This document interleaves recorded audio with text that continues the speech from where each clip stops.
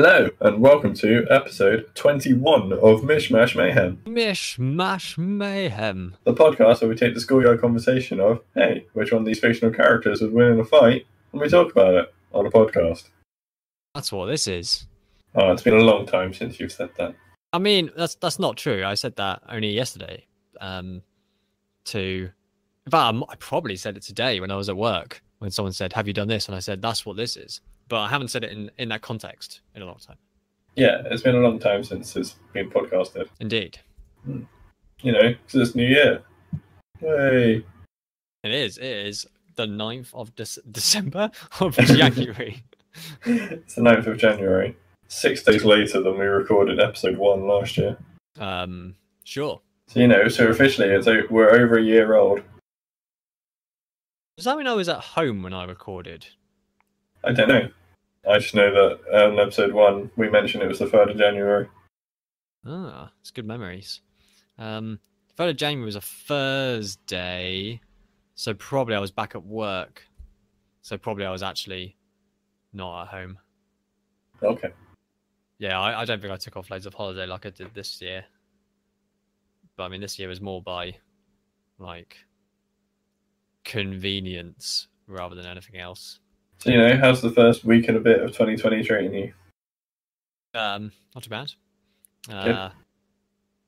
Made some cookies. They're pretty damn tasty. I might eat another one shortly. And then I'll have to make a cake because otherwise I won't have anything for work tomorrow. Because I'll have eaten the last cookie. I was doing some cool stuff today at work. There's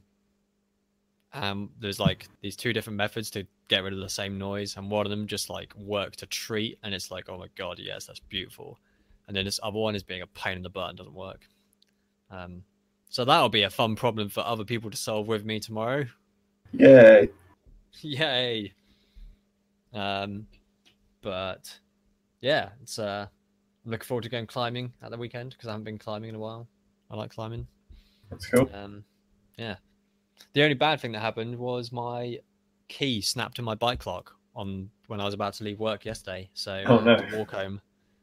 And then today I took in a pair of pliers and my spare key and came home. But my bike locks are both seizing up a bit, so I'm probably going to have to buy some new ones. There's a lot of new things I need to buy.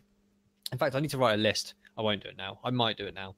Of things that I need to buy new versions of. So I need like new climbing shoes. I need new boots. I need new bike locks. Just lots of things that are gonna, cost money. How about you? How's yours going? Yeah, it's been alright. Sort of getting over the weird trying to see people on Christmas and New Year and messing with my sleep pattern. Yeah, sorry about that. Well, that's alright. I'm sorry that you came to visit and I was asleep a lot, but I mean, I slept a lot on one of those days too. It was a good sleep. That's a good sleep. But yeah, no, it's starting to get back to normal now, which is good. Hooray! Yeah.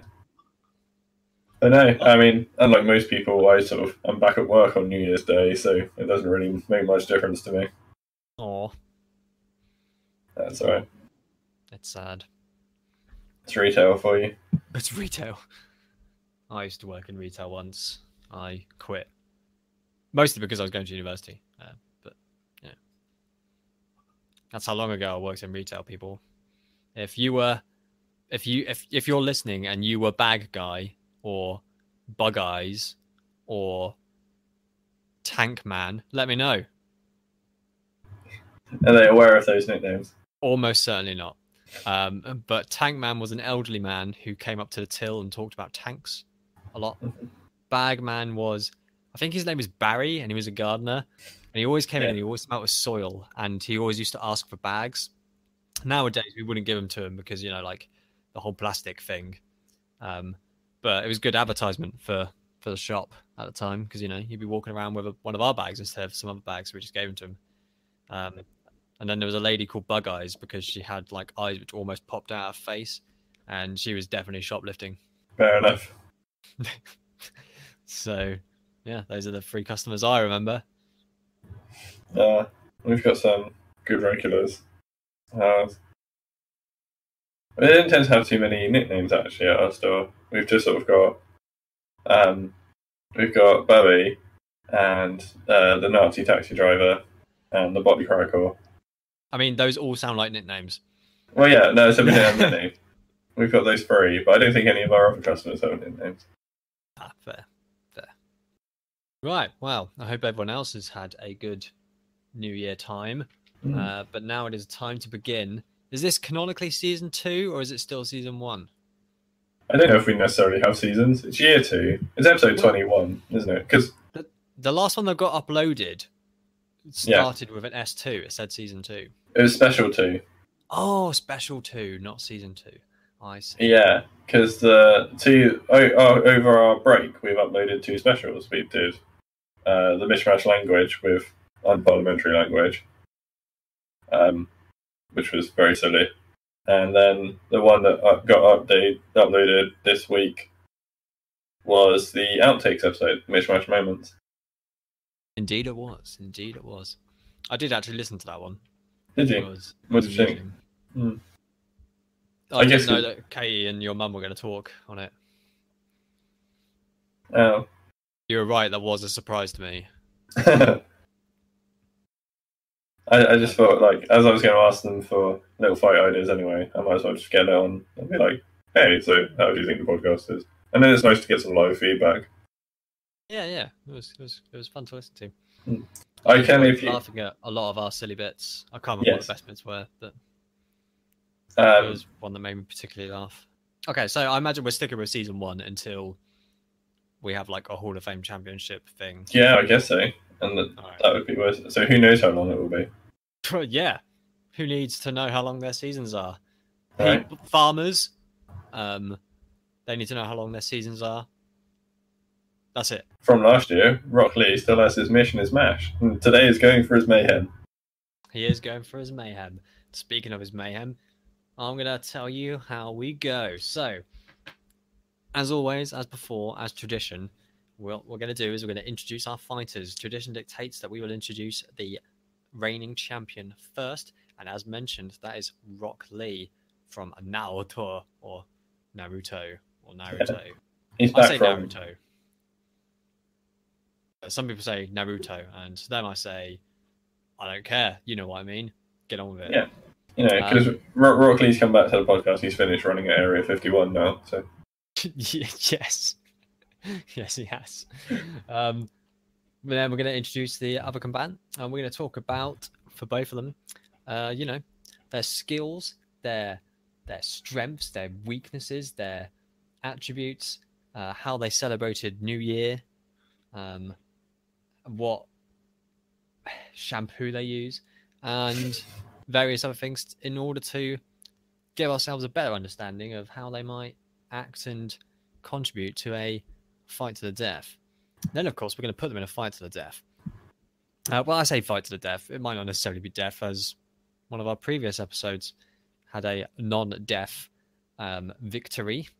But essentially a fight till incapacitation. Yes. Until the victor is determined. Yeah, a fight until victory. But we don't know where they will fight yet, because that is determined by the die of death. Die of death. Which you can hear here. That is me rattling my box of dice. It probably sounded awful and not like me rattling my box of dice. But that will be rolled, and that will give us our arena for today's institutional fight. On the whim, we will then discuss what we think about that, normally kind of what comes to mind. And then we will discuss how we think the fight will go. And that is what you can expect today. All right. And pretty much every day that you listen to this. Yes. Yeah. Unless you're listening to Mishmash Moments or Mishmash Language, in which case you absolutely don't expect that. No. Well, Mishmash Language kind of. Yeah, okay, that did as well. But just in a more political minded way. I don't think I was thinking politically at all. Yeah, well, maybe more so than normal. Right, anyway, without further ado, it's time to reintroduce Definitely Not Guy. No. So, Rock Lee, as has been mentioned, is a ninja from the Naruto series. he specializes in taijutsu, which is punching and kicking stuff really well. Yeah, but one of the reasons he specializes in taijutsu is because he's really good at it. And the other reason is because he can't do genjutsu or ninjutsu. I mean, which do you think was the first reason? It's got to have been that he couldn't do the others, right? Because no one says, you know what, I'm going to try painting. Oh my God, I'm amazing at painting. No, wait, no, they do that. No one goes, I'm amazing at painting, I'm going to try painting. You know, apart from maybe like some people, you know, maybe some like Tory silver spoons who are like, oh, I think I've been really good at fox hunting. Let's go fox hunting. I don't know why that was the first one that came to mind, but it was. I'm sorry if you're a Tory and you don't go fox hunting. I don't understand why they don't just go. Like, if they want to do hunting, they should do it for an animal that needs to be cold anyway. I mean, what animals do need to be cold? Badgers. Humans. Everybody knows. Badger loves mashed potato. Yeah, that's one badger that definitely needs colouring. What? No, he's beautiful. Right. Anyway. So yeah, Rock Lee has various moves that make him very good at hand-to-hand combat, which will potentially come up. The ninjas of the Naruto world gain their powers from chakra, a mystical source running through their bodies. This is blocked off by 7 gates within the body, which stops people being overloaded with chakra, as that can have a massive strain upon them.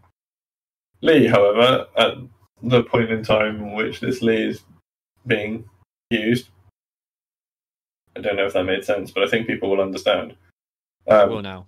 Yeah, can open 5 of those 7 gates to give himself ridiculous power boosts, which is cool. But it does, however, have quite a drastic strain upon his body.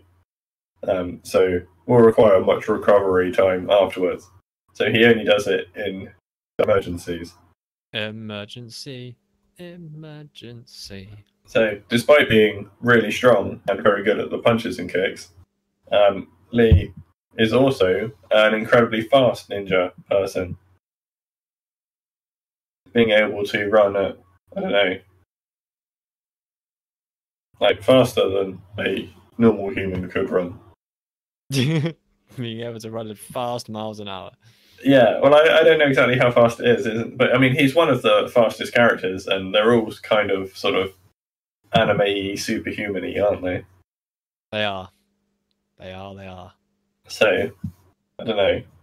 He can run fast enough that, like, Usain Bolt doesn't have shit on him. I mean, absolutely, yeah. Because he can, like, all over the place. And again, if he opens, like, his chakra gates, then as well as it increasing his strength, it also increases his speed to make him basically faster than the eye can track. It happens. So he's quite a formidable opponent. Potentially, the one thing holding him back in a fight to the death situation is that he believes that fights should happen with respect, and he dislikes immense cruelty towards your opponent. So he's very much of the opinion that you should fight until the fight is done, and not like needlessly destroy whoever you're against. If you beat them, you've beaten them, and that should be where it stops. I mean, that's a it's a nice, a competitive ethic, not a like it's not a war ethic or a malicious ethic. It's very much a competitive ethic. Absolutely. Unless he really has to, he's not about killing whoever he fights. He's very much just like, if I stop them, then that's fine. Yeah, he's very sporting, I guess is the word. Yeah, that is what I tried to say when I said competitive ethic. Yeah. It's a good sport. Jolly old good sport. Rather. Bravo, tipped up. Oh, that's so cricket. And like generally, he's just a really nice guy. Anyway, he like sort of constantly, like he's trying to big up everyone who's around him and be like, "Yeah, you're great, and you can be a good ninja too." Big up. Yeah, and I will support you because I am a lovely chum. Oh. Yeah, let's go get a curry together. Yeah, the curry of life. Yeah, curry of life was his favourite thing. The Curry of Life was like a weird filler episode where it was like apparently a really disgusting curry, although Lee loved it, but it had like rejuvenative powers. It wasn't the best filler episode because we all know that was episode 101. Is that the Kakashi's mask one? Well, yeah. I think it was 101. Something like that, yeah. And it's just amazing. It is episode 101. You'll die laughing, a fitting end for one such as you. I just love it. It's great. I might watch that when we're done. Okay. It's 20 minutes of excellence. Yeah, I mean, that's kind of Lee's deal, really. He runs, but yeah, as well as sort of his standard taijutsu and stuff, he's also very accomplished at drunken boxing. If we were happen to be in a scenario where he gets drunk, if we happen to be in a pub, yeah, obviously being the sort of upstanding, wholesome character he is, out of choice he would never drink alcohol. But on a few occasions he's done it by accident, and it turns out that he's a very violent drunk and a very unpredictably violent drunk, which makes him surprisingly competent at the drunken fist fighting style, because his opponent cannot predict any of his movements, and then he doesn't really reserve his strength when he's drunk and will just destroy people. Hooray! Yeah. So if he were to get drunk, he would become less coherent and potentially more deadly. Just like my typing. That's right, my typing is deadly when I'm drunk. You'll die typing, a fitting end for one such as you. Will they die typing, or will you type dying? Is that like tie-dyeing? No. Oh. Then no. Okay. Are you tie-dyeing? No. That's kind of a quick sum up of Lee and the things that Lee does. The things that he does. Lovely. Swish. Right. Well, last time I gave you the clue that I definitely remembered and definitely didn't listen to the end of the episode this morning to remind myself of what the clue was. I mean, to be fair, it has been like 3 months since we recorded. Yeah, it's been a while. Was that they are a Disney character and that they appeared to be the henchman at first, but it transpired that they were indeed the main villain. You knew exactly who I was talking about. I did. I introduced to you Doris, also known as DOR 15. I don't know what DOR stands for. It probably tells me somewhere here, but it doesn't. For those of you who are not sure who I'm on about, I am on about the bowler hat of Bowler Hat Guy from Meet the Robinsons, Doris. If you haven't seen the film, you should, because it's an excellent film. It is an excellent film. It has a dinosaur, a pizza delivery guy, and zombies. I don't remember the pizza delivery guy. He was one of the family. Oh, yeah. I was thinking of like someone who delivers pizza. I mean, I'm aware he delivers pizza, but you don't see him delivering pizza in the film. I was thinking of a character who actually... Yeah, well, he's a pizza delivery guy who's also a superhero. Yeah, everyone's a superhero. It's great. There's time travel. Yeah, it's... if you like fruit shoots, you know, you meet lots of Robinsons, so you'll love that. What? There's a terrible joke. What are you on about? It was great. It's making the edit. Better do. So Doris, as I mentioned, is a bowler hat.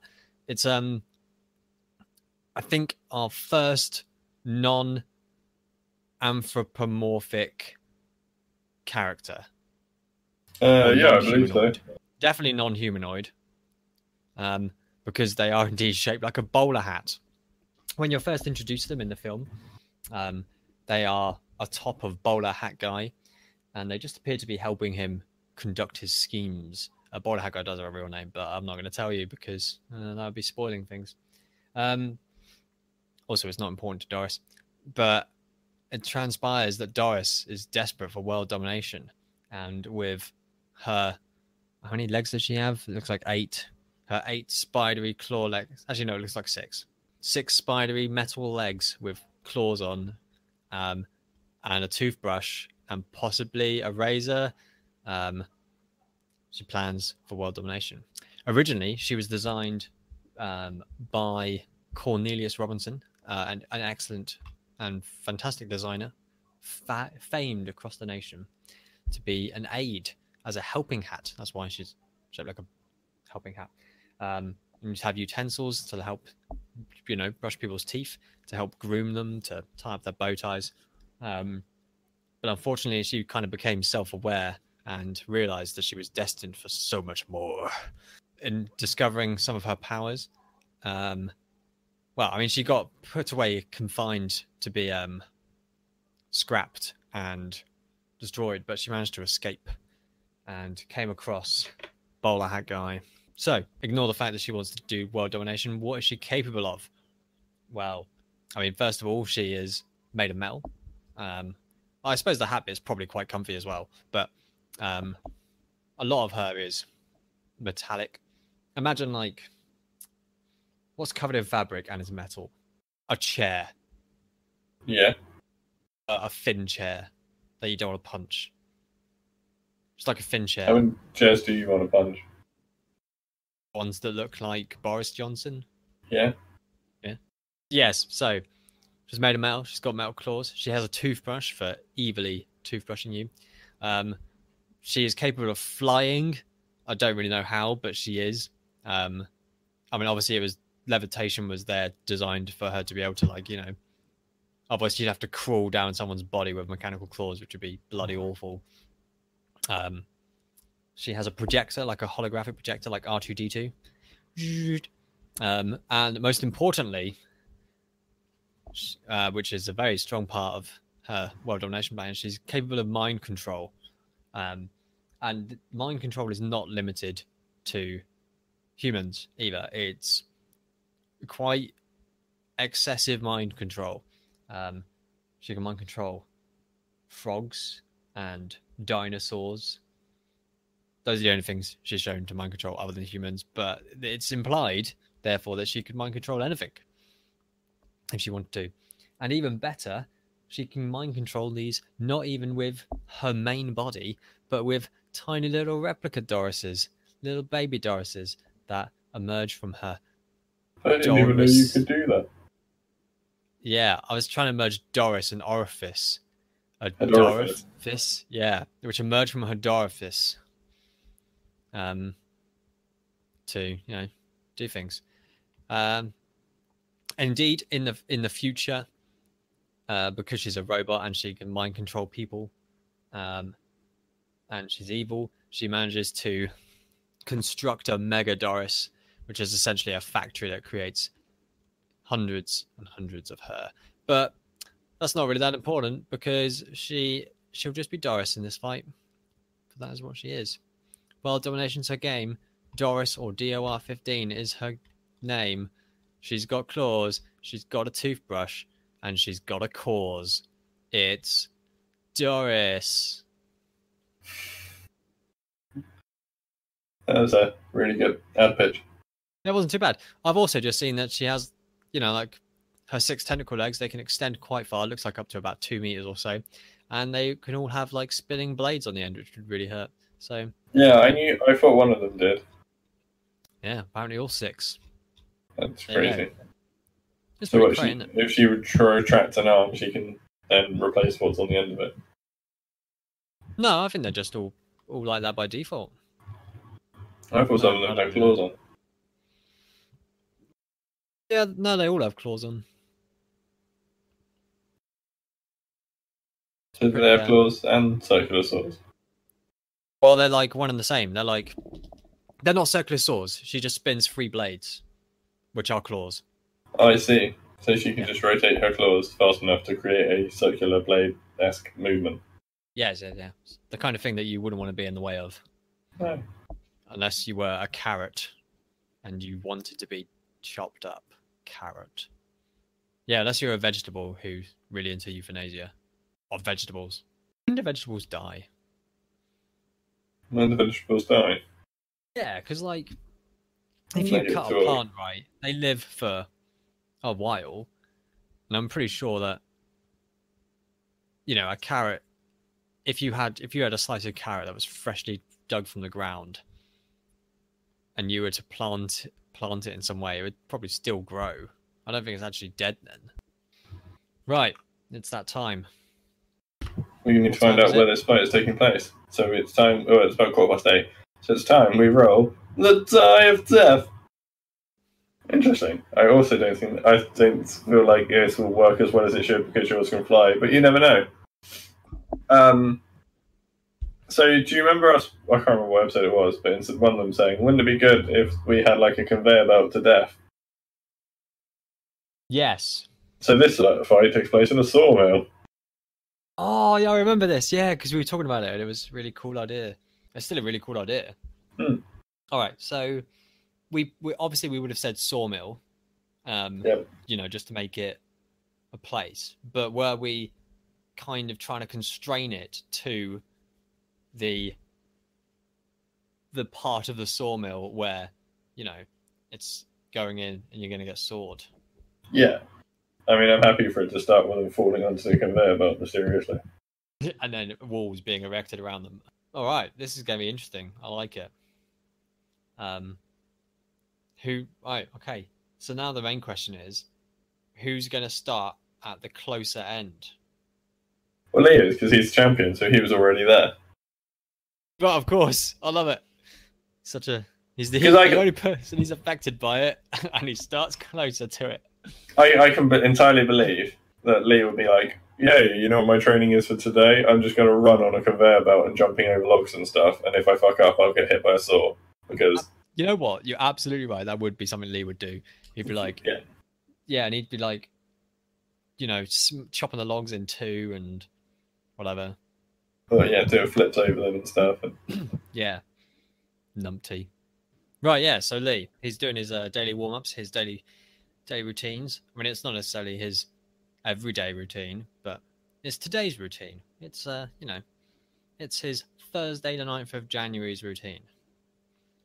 I nearly said February.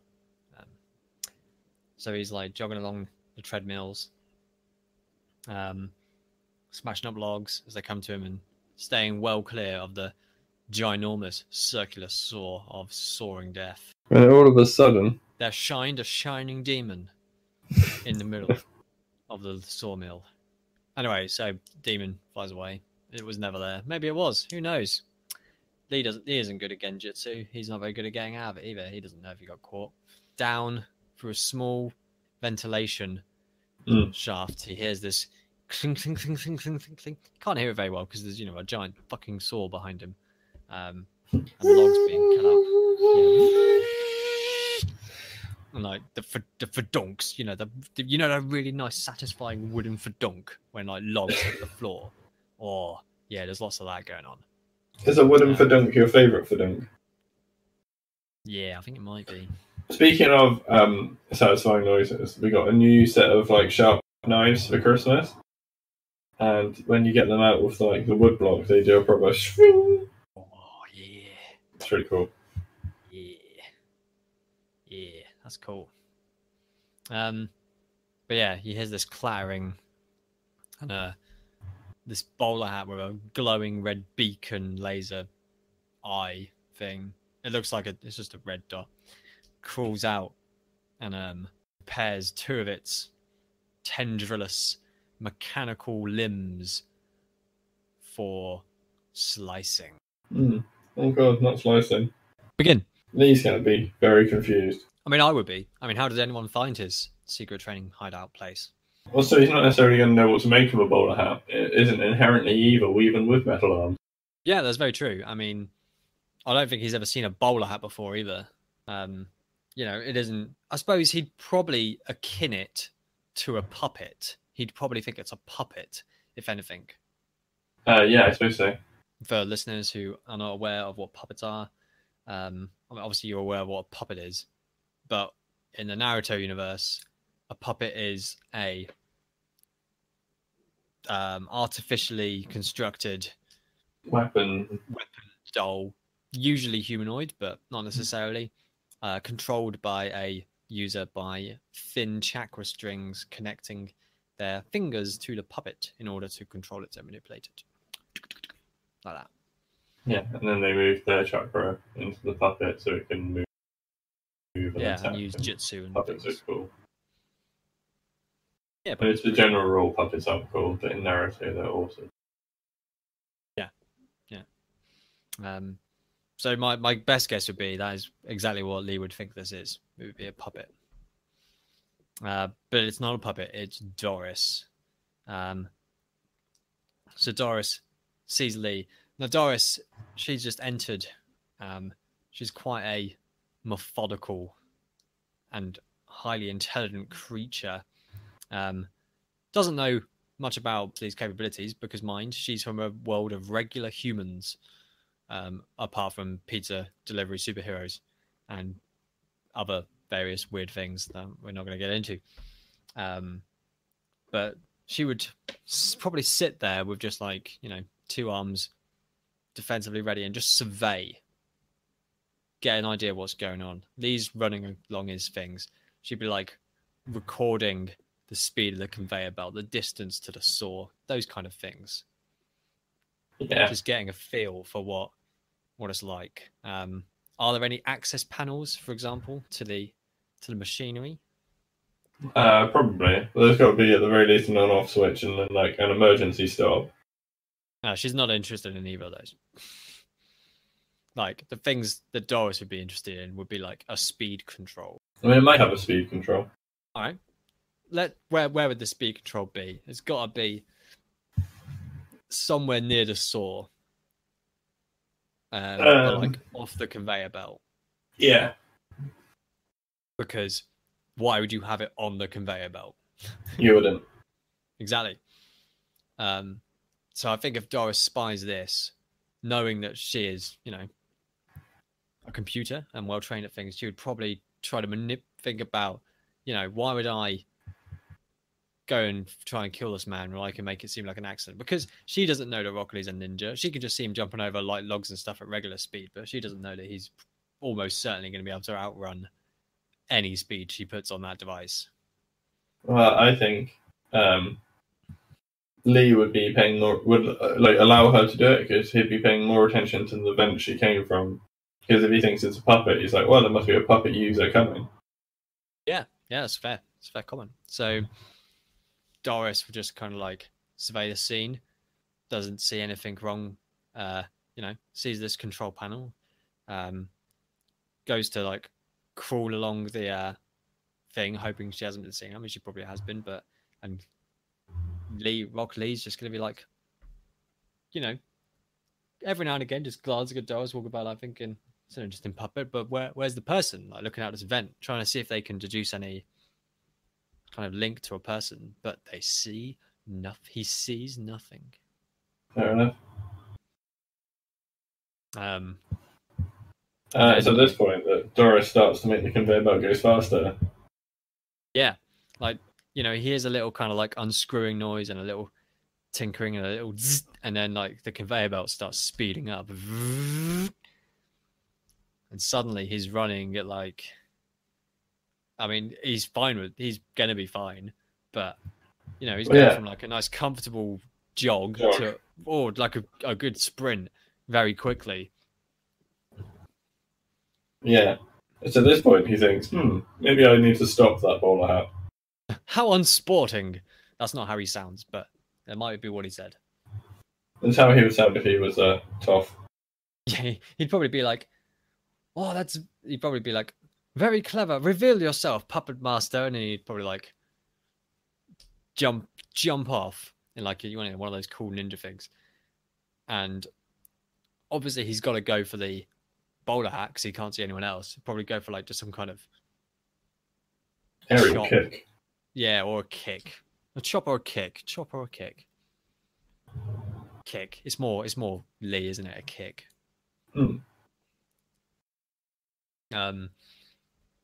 But Doris would, be able to see this in time because I don't think Lee's going to be going at his maximum stupor levels Well, no, he's putting in a lot of energy to just keeping up with the conveyor belt. So Doris will notice this kicking coming and like scutter out the way.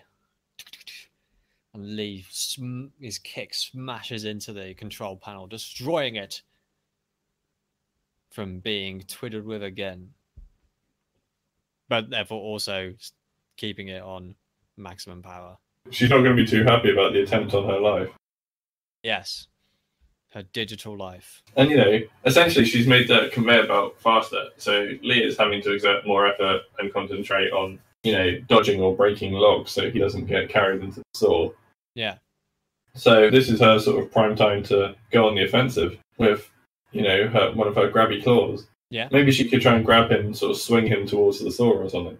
Yeah, I'm not sure she's a very grabby woman. Not that she is a woman. I think she'd be more of a slice and dice person. Possibly. Or maybe she might try and brainjack him and just walk him into the saw. I mean, yeah, to be honest, that is probably actually what she would try for. So she has to grab hold of him so she can plant herself on his head. Yeah, so to confirm, because I never explained this properly in our character introductions, when she does do the brainwashing, she is sat upon the person's head like a bowler hat and can then mind control them. So effectively, she has to seat herself well planted on top of Lee's head for, you know, a initial amount of time. Because it's not like instant, it's like semi-instant. It is instant, isn't it? It's semi-instant. If she wants it to be. Yeah, it's instant in the way that she lands on and then does it. It only takes like a couple of seconds. It's not like if she landed on someone's head, it would be mind control. You know, there's active thought that goes into it, if you know what I mean. Yeah, okay. So her plan is to mind control Lee. So she's got to swoop in and land on his head.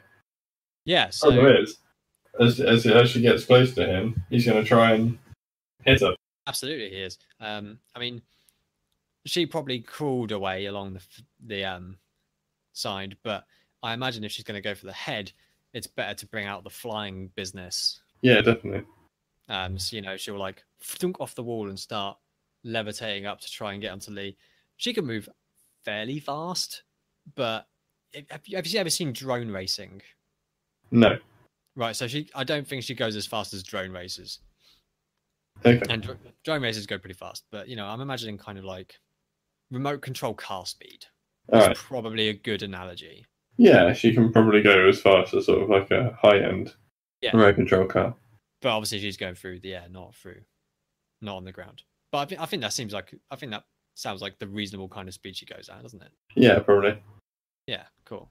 So that is her speed limit. But unfortunately for her, Rock Lee comes from a world of fast. Yeah, he does. So he'll probably be able to, like I say, stop her landing on his head. If she comes near, he'll be like able to hit her away. Would he go for a defensive evade first, and then if she came at him again, then go for an attack? Possibly.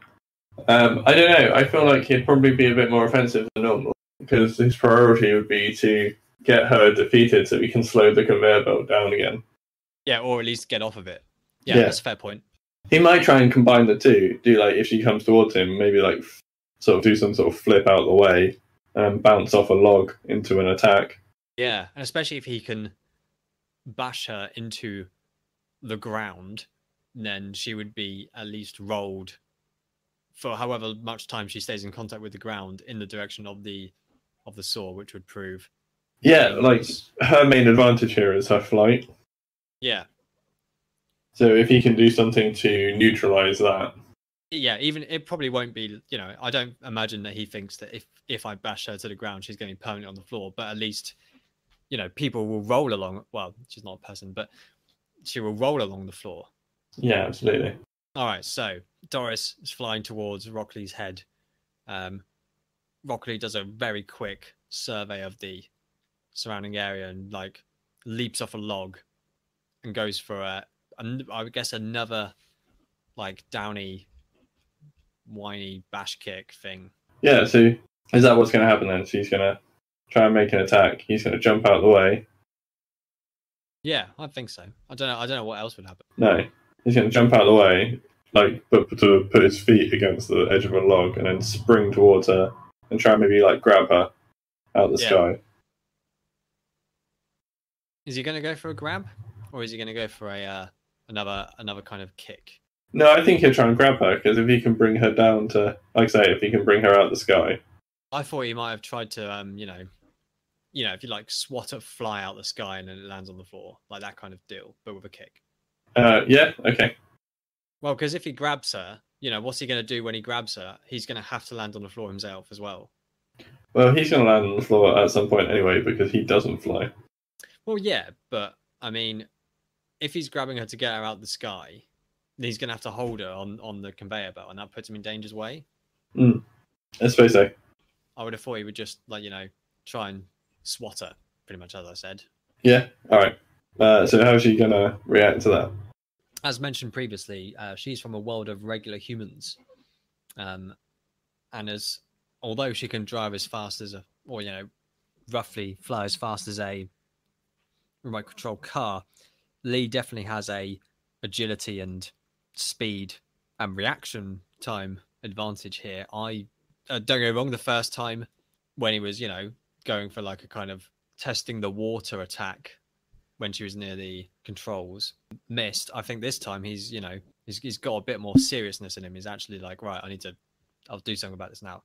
So I think it would probably make contact and she would get kicked out of the sky. How durable do you think she is? That's an interesting question, because it's never really brought up in the film. She isn't destroyed or defeated through physical methods. But my guess would be she would survive a kick out of the sky. Yeah. But it would probably dent her slightly, probably bend or probably break one or two of her legs. Possibly they'd snap clean off, because they don't look particularly robust. But it wouldn't put her out of action. But it would definitely impede certain aspects of her capabilities. Yeah. So you think she's relatively quite fragile then? Yeah, I mean, imagine a metal chair. Yeah. I imagine she's like a metal chair, like the shit ones you get at like school or whatever. So like if I kicked a metal chair onto the floor, I probably wouldn't do much to it. If Rock Lee kicked a metal chair onto it, he'd probably dent it, but you could probably still sit on it. Yeah, fair. You know what I mean? Like, don't get me wrong, normal humans can destroy those metal chairs, but not by kicking them out of the sky. Probably by heating them up or bending them by using mechanical advantages such as fulcrums. So that would be my guess. I don't know how much you agree with that based on. No, that sounds pretty reasonable. Seen the film as well. Yeah. I mean, I don't know if it would necessarily break her spider arm things. I think they're pretty solid looking. I don't know. Because if she gets hit, I'm not thinking the impact of Lee with her is gonna break one of those. But then the rolling tumble into the ground, I think one of them might just catch the wrong way. There are 6 of them. They're not all gonna break, but I think one of them might catch the wrong way. Fair enough. So I kind of agreed on resolution here is that she gets knocked out of the sky, crashes with the ground, one of her legs, whether it gets broken clean or just bent and sparky at the joints. But Doris does manage to use her spindly claw legs to lash onto the floor and stabilize herself with enough time that she can levitate back out of the way of the impending doom of the Cyclosaur and aim to resolve for another attack. So I think then Doris would try and fly back up. Yep. Thinking about how she reacts, certainly towards the end of the film, is she definitely gets she's got quite a temper and stuff. Yeah, definitely. And I think she gets a bit less calculated and more violent, as her temper gets worse. Yeah, no, I agree with that based on the films. So she would sort of fly back up and, again, get herself out of the way of the conveyor belt, and then very much sort of try and go towards Lee. Probably with spindly saw blades. Yeah, sort of engaging the spinning blades of death. Yeah, I mean, even if she was thinking, which she isn't, I think that's probably one of the better bets anyway, than trying to go for another head control. Maybe, yeah. So I think sort of Lee would take note of the fact that hitting her into the floor breaks off one of her arms. Yeah. And think, right, all I need to do is kind of rinse and repeat. So just sort of dodge an attack and give her a good smash. Yeah. Wait for the opportunities. No need to just go, no need to go full offensive. Just, I know what to do. I know what works here. Let's just find the opportunities to do it and do it. Yeah, absolutely. So he's got to be he's going to try and stay sort of cool and calculated, and just like launch counterattacks and try and break her legs. Yeah, that makes a lot of sense. Again, probably just by sort of using the environment around him.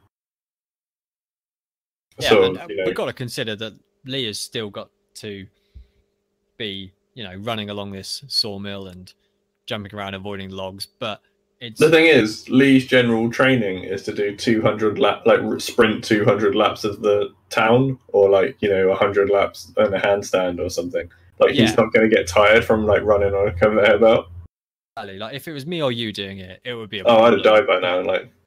Yeah, but for Lee, this is, don't get me wrong, it's going to add difficulty to the task, but it's not like it is a dangerous situation, but it's not a situation that's outside of his no, it's not outside of his abilities in any way. In many respects, these are two of the worst people to have on a conveyor belt arena. Yeah, because one of them's really good at avoiding things and really fast, and the other one can fly. That's it. One of them can run for hours, and one of them can fly. Yeah, we kind of needed two sort of lardy overweight characters. What, the Inquisitor and Siegfried? Siegmeyer? Yeah. That would have been interesting, actually, but that's not how the die death rolls, is it? No. But in many respects, I think it's just going to keep playing to Lee's advantage, because if Doris tries to fly up, he can sort of jump off of because they're big logs they have on a sawmill, aren't they? Oh yeah. Well, it depends on the sawmill, but I mean, we're both thinking of a big log sawmill. So he can sort of quite easily bounce onto one of them and then use that to sort of push himself up, so he can gain the height to. Yeah. So I think what's going to happen is, as we said, Doris has recovered. She's gone into the air, started some spindly slash syndrome, and is flying towards Rock Lee in a bit of a temper, which sounds weird for a bowler hat robot. I mean, even if she isn't thinking, which she probably isn't, there could be a subconscious. I don't know if that really works for a sentient bowler hat, but whatever. Thought that slashing, if he's clearly going to attack me physically, if I can slash his essentially his weapons, his legs, his arms, it's going to be an issue for him. But what's going to happen again as she comes near? And he's just going to outmaneuver her. He's just too quick. He's just too quick. Yeah, he's gonna see where the attack's coming from. He's gonna ninja dart out the way, and before you know it, he's behind her with another kick into the ground or a punch into the wall. Yeah, some sort of axe kick, just sort of. Yeah, so that's exactly what's gonna happen. She comes at him, he darts out the way. Another Doris might have enough time to half turn around, but it's not gonna help. And there's another chop into the ground, and on one occasion it might not break a limb off. On another occasion she might land awkwardly on a log, and it might batter too, even if it just blunts the blades. It's gonna be a awkward scenario for Doris to get out of. Absolutely. And I think what's going to happen is this might happen another 2-3 times. So, you know, Doris gets bashed down, starting to look a bit buckled and dented. It'd be done as one of those like sort of quick fire clips, like montage things. Yeah. Just like, Right. So, but then let's just hypothetically say they're down to a point where she's effectively got one functioning fighting limb, and the others, you know, they've still got. She'll still be able to like crawl use them for mobility because they're still at the end of the day, but you know, they're like snapped off at the ends. But she's a robot who can self-repair, and at the end of the day, she doesn't want to die. Mm-hmm. So I imagine at this point, knowing that she came in through a tiny air vent, I think she would go for the self-preservation and make a bolt for it. I think her flying would be wavery. Yeah. And I don't even know if she would fly all the way, if she, you know, like almost do a scrabble off the floor, a little bit of a kind of wobbly fly, a bit of a scuttle again, trying to make her way towards. Do you think her plan would be to actually retreat or to hide in the vent and repair herself and then come back fighting? Oh, absolutely that. But even if, to be honest, it would probably be to escape, repair, possibly self-replicate if plausible. That's not really explored in this situation. We might have to explore it. I don't think we will. And then come back. Now, I don't want to get all into philosophical about whether or not AI is considered life and the such, but I would suspect that Lee would have less qualms about destroying her as she's a bowler hat robot rather than a person. Right, yeah. I was about to say, as we've described, or as you've described, Lee is quite reluctant to just, you know, kill someone outright. But as far as he's concerned, she's got to be a puppet. It's true. And how would you defeat a puppet master? Break that puppet. You break their puppet, and in that instance, they would be defeated, and then he'd be happy. He'd be content to be done with that fight. Yeah. So I know exactly where you're going, and I fully agree. I think he would try to destroy Doris. Like, I don't think he would think twice about trying to not destroy a fleeing puppet. So as she sort of tries to scuttle / half fly towards the vent, I reckon he's gonna, this time, rather than doing like some sort of downward kick, maybe do like a downward double feet thing and just sort of stomp on top of her, like crush her into it. You know, do you reckon he's gonna like just go for a gate or two, just for like, because you know he bashed her a bit and she's, you know, looking worse for wear, but he's like, oh, this is it. This is the finishing move. I mean, I like, again, like kind of like what we said with the first episode with him. I realistically don't think he would. However, if you would like him to, for the sake of flair and drama, I mean, he can. If we don't think he would, then he wouldn't.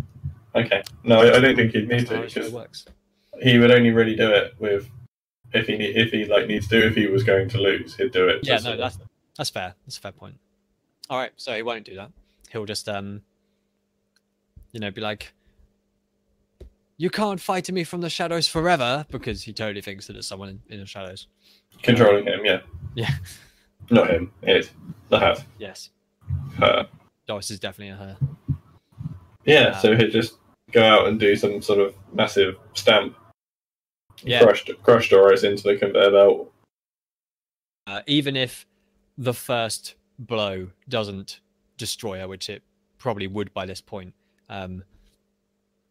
he's got a bunch of logs available at his disposal, which he can easily smash, kick into her, or she's going to be struggling with mobility now, or he can just like, I think, direct her into the sawmill. Yeah, I was going to say, using the environment, he'd jump down, do like a two-footed, like stomp kick thing from the air, like, you know, snapping her last arm, leaving her fairly immobile. I think he'd then just sort of pick her up and frisbee her into the saw. Yes, that's very Lee. So yeah, so he does that. She like, you know when things like hit the ground and they bounce up a little bit in A, real life, and B, anime. And bounce off a little bit. She'll like do that. She's like dented and sparking and stuff. And on the bounce up, he catches her, does a full 360 spin, and like Millennium Discus it's a discus throw, not a frisbee throw. Yes. Into the saw blade, which inexplicably explodes in a shower of sparks, stopping the conveyor belt and the saw all in one go. Hooray! Yeah. So smashes her into the ground, grabs her on the rebound, spin, throw, straight into the saw blade. Sparks fly, a small puff of smoke and a small explosion, and bits and debris just kind of grind into the sawmill, and the little red LED like just kind of flickers out and dwindles into blackness. And then Lee's like, "Oh, I guess that's my training done for the day." Yeah, time for curry. That's it. Go get himself some curry. And that's that. As they're saying. And it seems like Lee has his Mayhem. He's got his third M. That's a Mish, that's a Mash, and that's a Mayhem. Enter Hall of Famer numero 4. 4. Yeah, that's number 4. Sweet. Well, I mean, did that go as you thought it would go when you knew who the combatants were? Yeah, pretty much. Yeah, I agree. I mean, in many respects, it's a shame because, I mean, Doris would be really funny. I mean, I did possibly think for a moment that maybe Doris might have an edge because he might not be able to catch her. But once I knew it was the sort of thing. Once I knew he got like 1 or 2 hits in, I knew it'd be fine.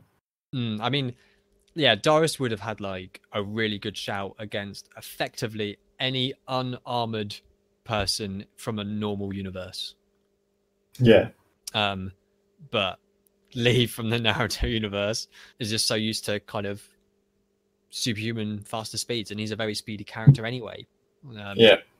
She just didn't have the gusto to get an edge on him. But it was a cool fight. That it was. It had a really spectacular exploding ending. Yeah, well, I feel like sometimes you need a big spectacular explosion at the end. Absolutely. Absolutely. My clue is going to be they are a short and small internet series character with a facial disfigurement. You know exactly who it is. Yeah.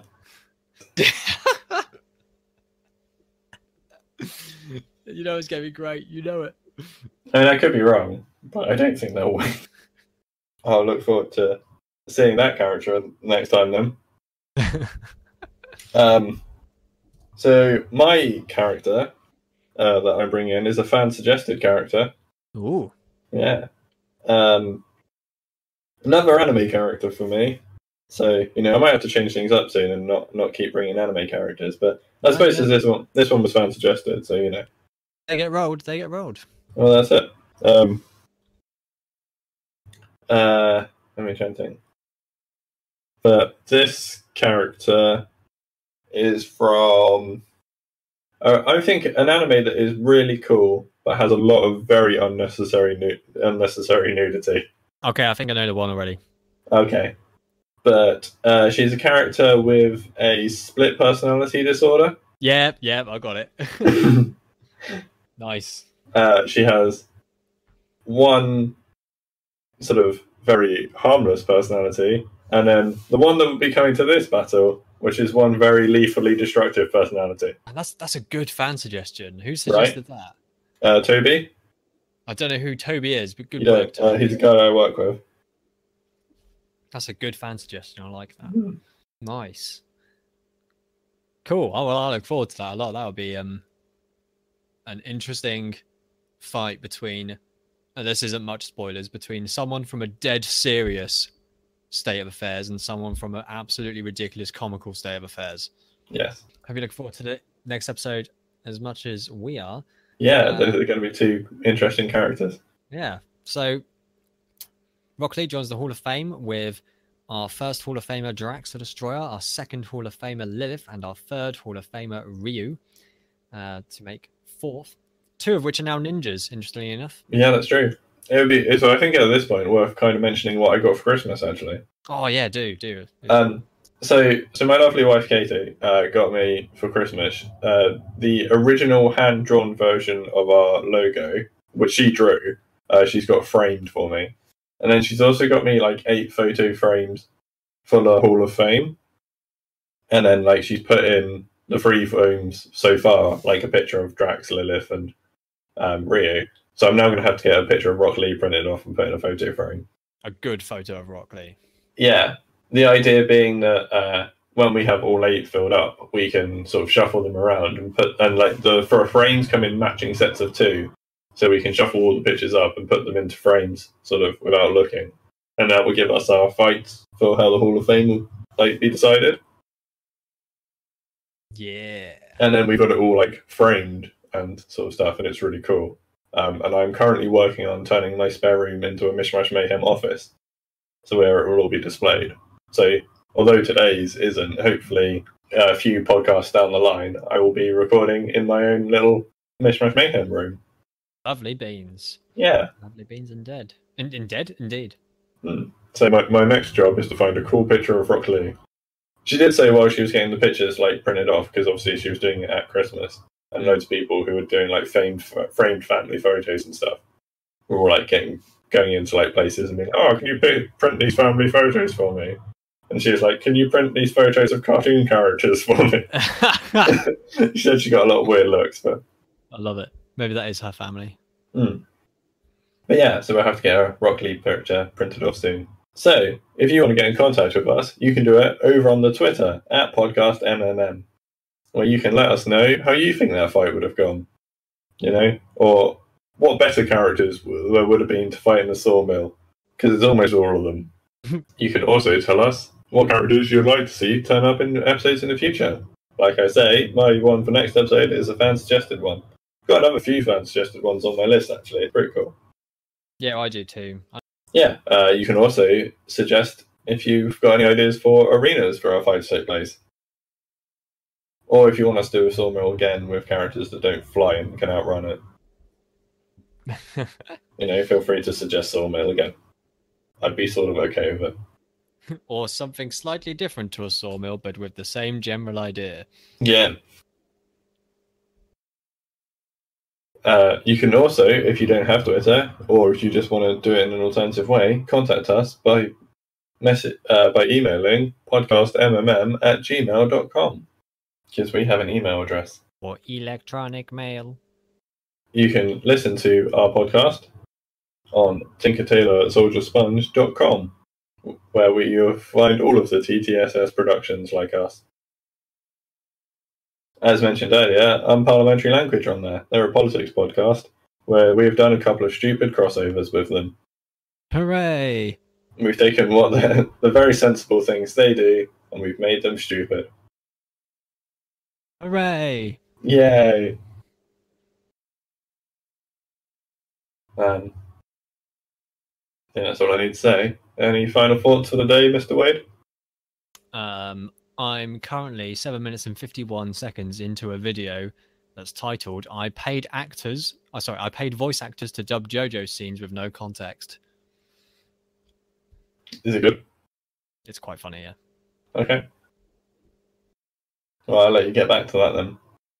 I will, and then I'm going to shower, and then I'm going to play Fire Emblem, and then I'm going to go to bed. Sounds like a good evening. I'm going to go to work. Oh no. So, I mean, it is your morning, so... Kind of. I don't know, it's more of my afternoon by now. Okay. On that note, bye! Catch you all late.